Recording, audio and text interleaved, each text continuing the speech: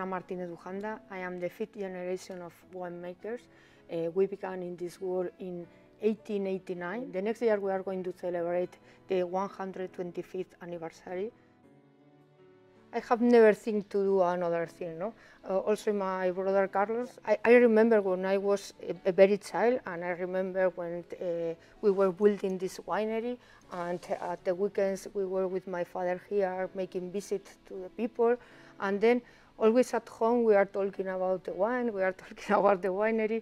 Then it's part of our life, it's not a work only, no?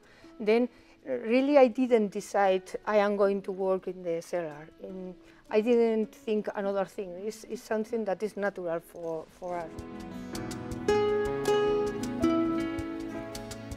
Our idea is to be all the time in the first step in Rioja, no? Making new things and showing people new ways of elaboration, new grapes, and always something new to give to the people.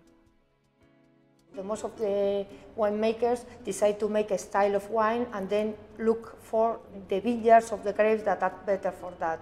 But for us, the first step is also always the vineyards and the grapes. We always say that to make a good wine, it's very important two things. One, the vineyard and the grapes, because if you don't have a good grape and you don't have a good vineyard, it's impossible to make a good wine. And the other thing is that the difference between a regular wine and a great wine is not the big things, are the small steps that you make to make the wine. Then it's very important to control all the process and to be very careful with all the little things and all the little steps to make it.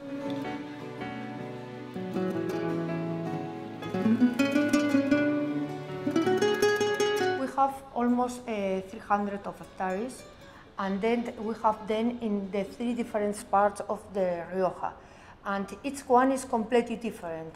This is very good because we can make a very large and different range of wines. As we can see here, each soil is completely different one of each other, and then it allows us to make very different wines from each one. And in inspiration, you can see the soil of each parcel, and the wine is, like I see you before, the result of the vineyard, of the soil of that. We always say that Conde Valdemar is the spirit of my father, of Jesus Martinez Bujanda, and Inspiración Valdemar is the spirit of my brother Carlos and me, no? Then for me it's very special because it's the first wine that we can say that my brother and me make together, no? And then it's special for us.